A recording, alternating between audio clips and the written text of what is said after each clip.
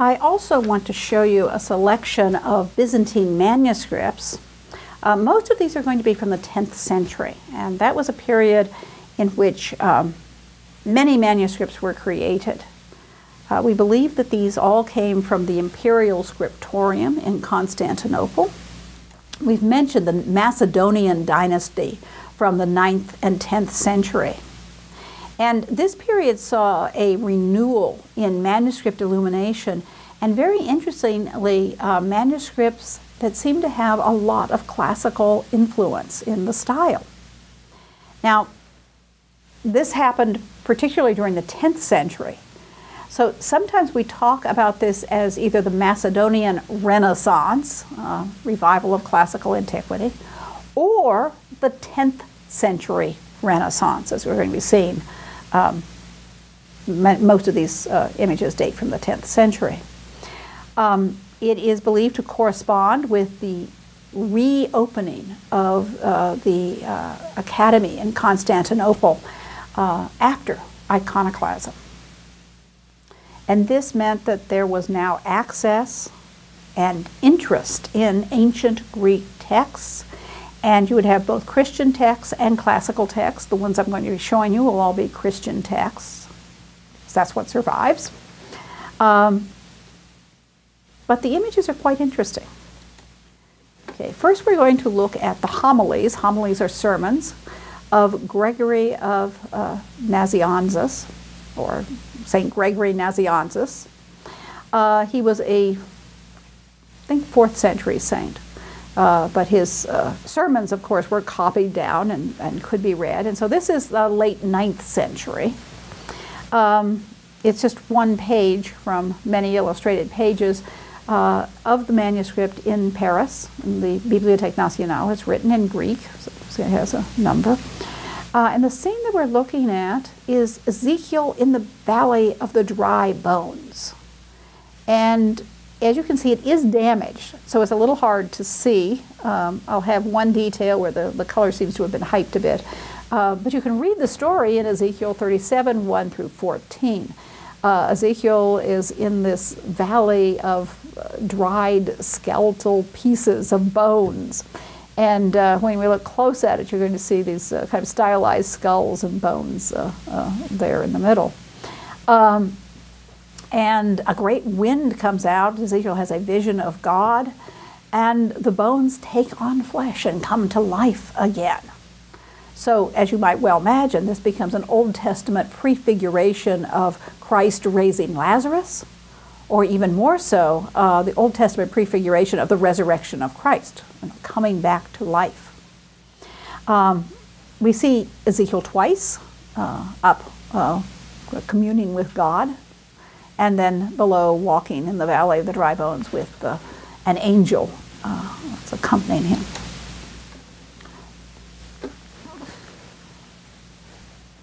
It is a kind of interesting combination, once again, of illusionism and abstraction. There are certainly some illusionistic elements that we would think might come from an earlier manuscript, and this is what we think was happening.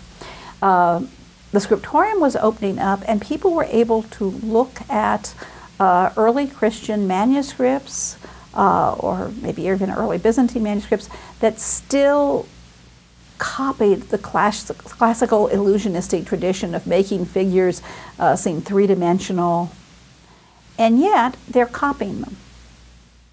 And so you'll usually see them being harder edged, and they're bringing to them the knowledge of the drawing and painting styles of that day. So what you'll see is many images that seem to be very classical, and yet the proportions may be Byzantine, as you see here, the elongated proportions, and the drapery folds often are very linear, sometimes very angular, and there frequently are outlines around the figures. So let's look at some of the things here. Oh, okay, should have. The sky is shown in a variety of colors, which makes it very atmospheric. Their draperies do seem to wrap the body. You might notice particularly with this angel, we can sort of see, you can see an angel has legs, I guess so. The angel's legs and abdomen and various parts of the body seem to almost show through. and there are lines that try to wrap the thigh of the prophet. If you look very closely, and there is a part of damage to the left, but look at the hem of the angel's garment. It seems to flutter. It's very energetic, all of those lines. And this was going to remind us of something like a classical Nike figure, the winged victory that would always have fluttering draperies and a wing. So there are some elements, certainly they're very classical. You see the angel seems to stride. The figures can turn in space. And yet there are some other things. You have the sort of iceberg mountains where you have a flat top, and then the cliff comes straight down, very cubic, except they go out and in at the top. And it's what we call the Byzantine iceberg mountains. And as I mentioned, the draperies are essentially lines for the folds of the draperies. They might be a dark line accompanied with a white line, which is supposed to be a highlight, but we read it as line. And sometimes it's very, very angular forms as well. So once again, what we think is happening is someone is copying a more classicizing manuscript illumination and inserting, so copy it. A lot of times when copy is copy, they get harder. They start outlining. Incidentally, in this detail, you can see those little heads that are supposed to be the skulls of the and the bones from the Valley of the Dry Bones, sort of on the mountainside, actually. One of the most classicizing of these 10th century manuscripts is the Paris Psalter. A Psalter is what it sounds like, a book of Psalms. And David was believed to be the author of the book of Psalms. This contains many, many illustrations. I'm just going to show you a few. One of the most famous is this one, David as the author of the Psalms. So this is the author portrait. And he's creating the Psalms by playing on his harp or his lyre. The figure next to him, sort of leaning on his shoulder, it looks to us like a classical muse, but she's labeled. So she is the personification of melody. So since we can't hear his melody, we see his melody. It's known as the Paris Psalter because it is in Paris in the Bibliothèque Nationale, the National Library. And once again, of course, like all these Byzantine manuscripts, it's a Greek manuscript. I'll show you here. I had several reproductions. I think that the one you just saw is probably a little, I have never seen it, of course, but it's probably darker. This was my new images. And you can see that the image is framed in what almost looks to be a painting of a weaving. That's very interesting. And then you can see it placed on the page. And of course, we're going to look up closer to it. Cutting away some of the empty spaces. When you look at this, if you didn't know it was David, you might think, for just a minute anyway, that it was Orpheus. Classical Orpheus playing to the animals. These animals, of course, are David's flocks. And it really does have a tremendous number of illusionistic elements, believed to be copied from an earlier Christian manuscript, which was more illusionistic. And is very, very high quality. Even if we're assuming it's a copy, they copied it very well, with the addition of some Middle Byzantine stylistic traits. Okay, so you have a landscape. I mean, the whole thing is set in a landscape that really does seem to go back into depth. You've got a foreground, a middle ground, a background, and the background is very atmospheric. You can see the city of Bethlehem, the city of David behind, which is the blue and the blue mountains. And the tree is painted very impressionistically. I always think back to catacomb paintings, for example. The figures certainly seem to be solid. They can turn in space. They have all sorts of contrapposto positions. You can see David turning one way, Melodia, in a nice contrapposto, and you can see the figure down at the lower right corner, this semi-nude figure who's also is able to turn his head and raise his arm and bring up his legs, so they do seem to be existing in space. One thing is that this is just full of classical personifications. We've already mentioned melodia or melody, personified by a female figure that reminds us perhaps of a nymph, or I always look at her, I think of her as being the muse of David.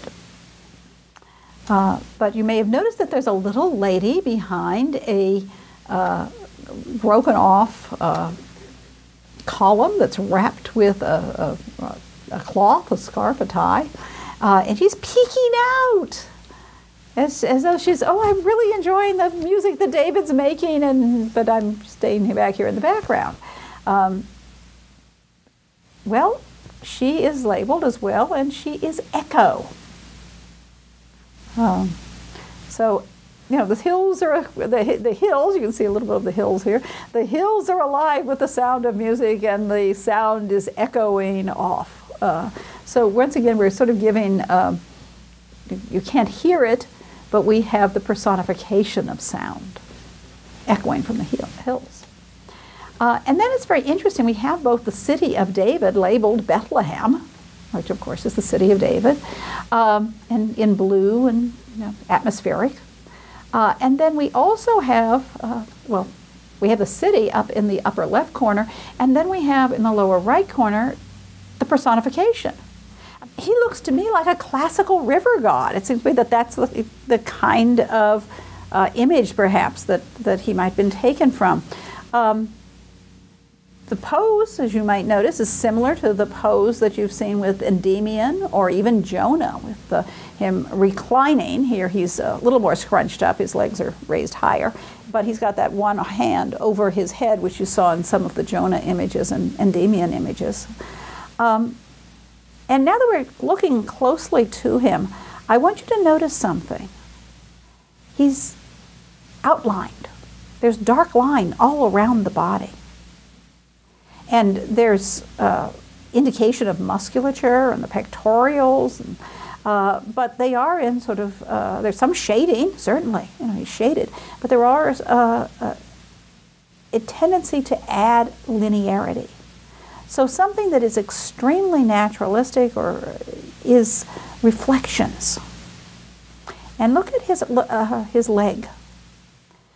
You have the reflections of light shown as parallel white strokes on his shin.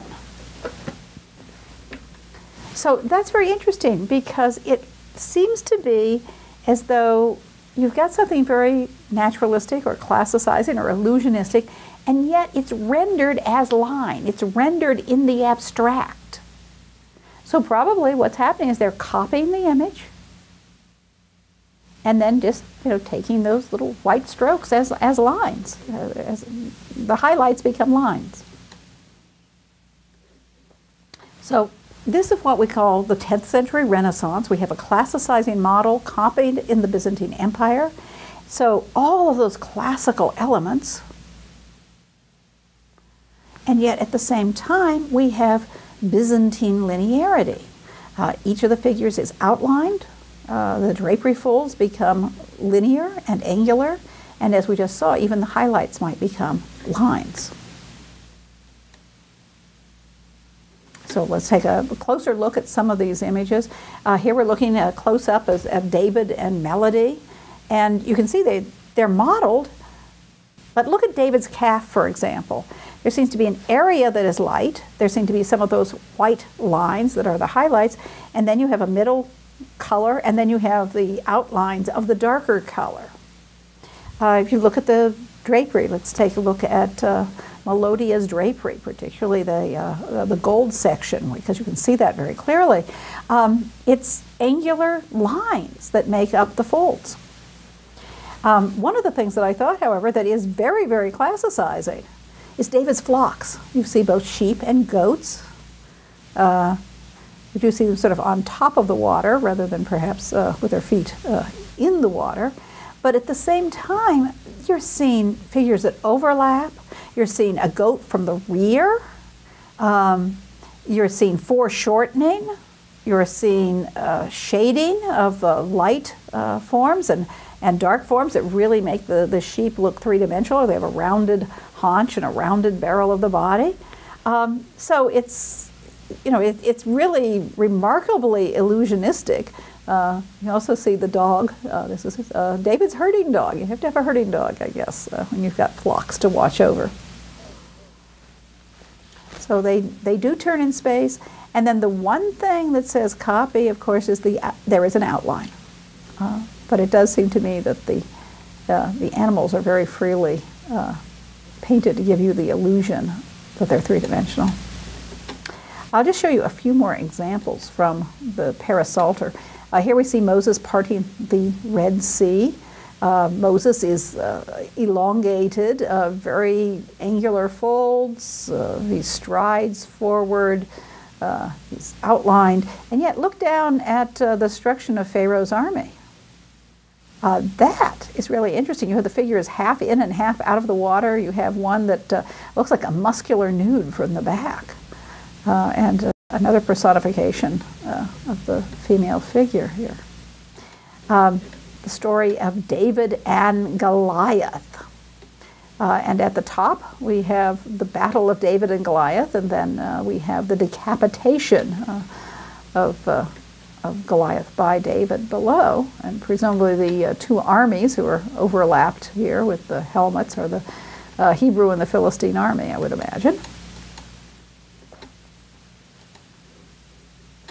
Now, you also notice that there's personifications. Everybody's labeled, and the personification of the female figure who is running away from Goliath. It looks like she's fleeing the battle side. She is boasting.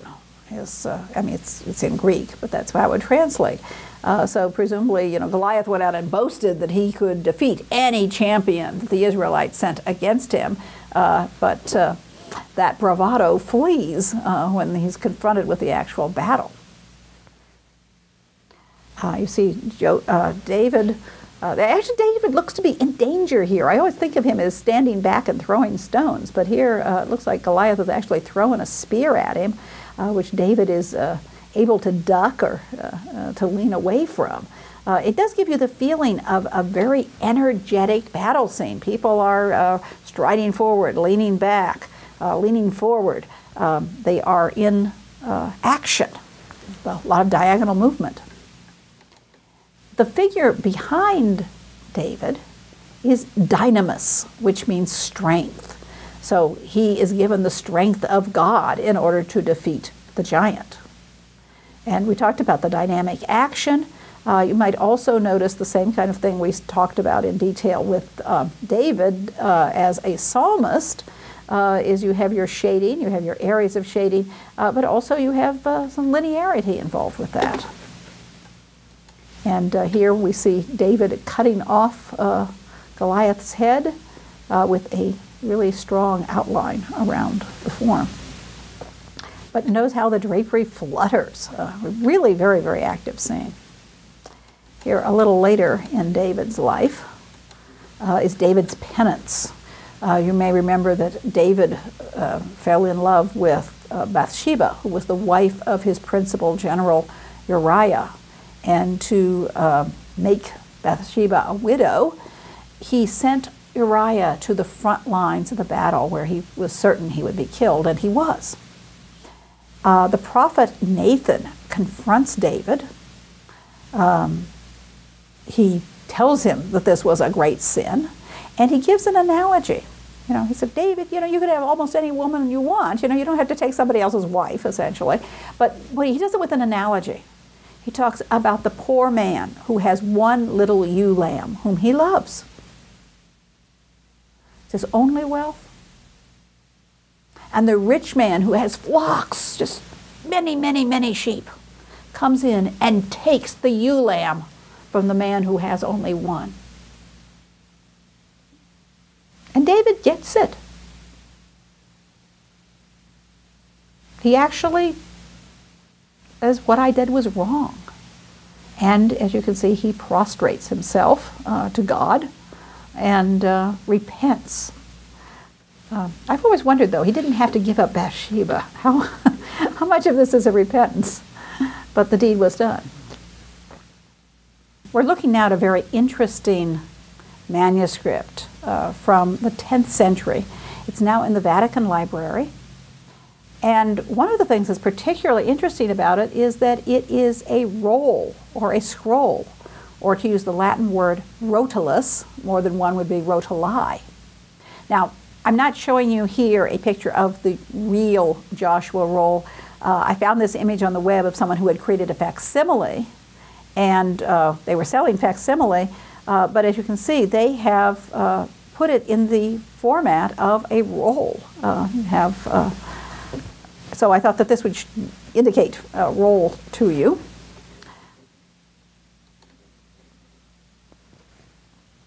This is a controversial work because it is a roll or a scroll.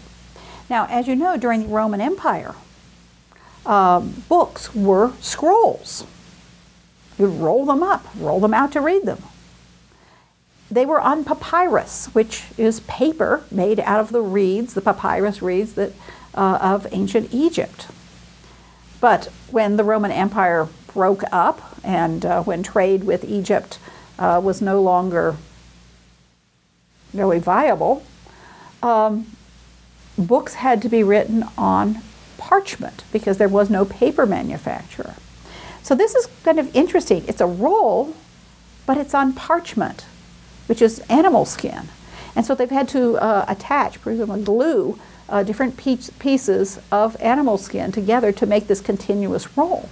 Well, parchment doesn't roll very easily. There's no really practical reason to make a parchment roll.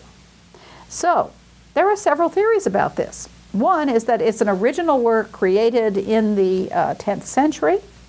Another is that it is a copy of an early Christian rotulus, which survived to the 10th century, was in the library at Constantinople, and is being copied, possibly copied with some variants.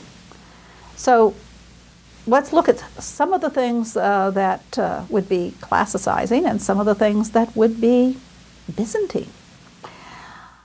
It shows the story of Joseph.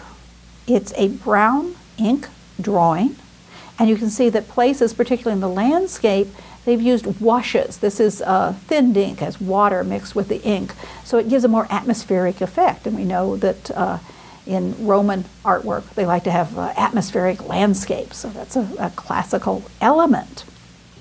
It is a continuous narrative, and as you can see, you have the text written below each scene, and then each scene is divided with a bit of landscape from the other. So you see this edge of the mountain coming down and covering up a little bit of the troops.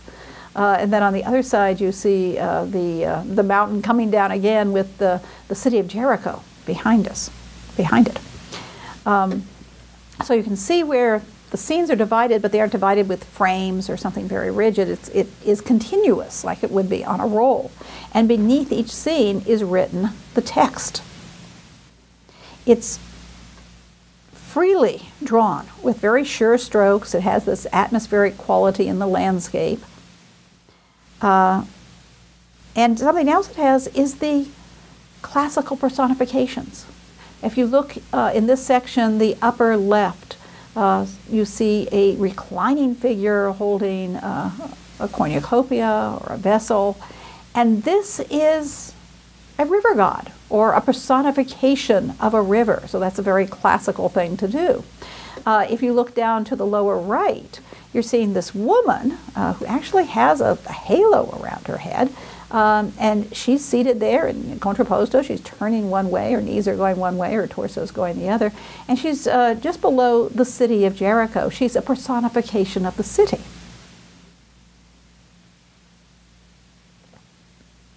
Also, you see, as we mentioned here, figures that can turn in space. They seem to have that quality about them, and you see the overlapping of the soldiers. Even the costume reminds us of Roman soldier wear. that they would wear short tunics, for example. I'm not sure how much of that would continue into the Byzantine Empire, though. So I can't say whether that's an anachronism or historical for the 10th century as well. Certainly this shows knowledge of classical examples. However, there are some indications that this is a Byzantine manuscript, besides the very fact that it is made on parchment. In the style, you have the elongation of figures, you have the linearity. All of these figures are outlined. And then one of the very odd things is that the two spies are making proskinesis. Joshua is shown as though he were an emperor. He's seated on a throne, even out in the landscape. And as the two spies, these are the two spies who went out and scouted the area around Jericho. And they're coming, and you can see here they're starting down on their knees, and then they are all the way down in their knees. This is part of a formal Byzantine court ritual that included prostrating oneself before the emperor. It's not a Roman practice. So, some people might argue, well, this has to be, created in the 10th century originally, or some people would just say, well, they added some things from the contemporary world. So I'll let you decide. It seems to me that this probably, like some of the, since we have so many other works that do seem to be copies of lost manuscripts, that even if there are some additions, such as the prostration, that it certainly goes back to an earlier manuscript. Here you see Joshua leading the Israelites into battle. And here's just a little detail of the spies setting out, and you can see how the washes are used to create this very atmospheric landscape. And then, of course, as you saw, there's just bits of color that have been added in the garments. Into the 11th century, if we saw the classical revival of the 10th century Renaissance, when we get into the 11th century with the Comnenian dynasty, you might talk about Comnenian elegance. These are, of course, Byzantine manuscripts, and what we're looking at is the Menologium of Basil II. This would be a service book. This is the Menologium of Basil II from about the year 1000. And what you're seeing here is the Archangel Michael against a golden background. He has defeated the devils, who all seem to be falling down at his feet and falling off the mountaintop. This is a way that is very frequently shown for angels in the Byzantine Empire, erect, staring out at us with these wonderful wings that come out on either side, and they repeat the shape of the halo. They allow you to have the halo. You'll notice, once again, very elongated, linear creation of the form. All the draperies are very linear. And here we see the baptism of Christ. This is something that you'll see frequently, is Christ immersed in the water, but we see through the water. We see part of Christ.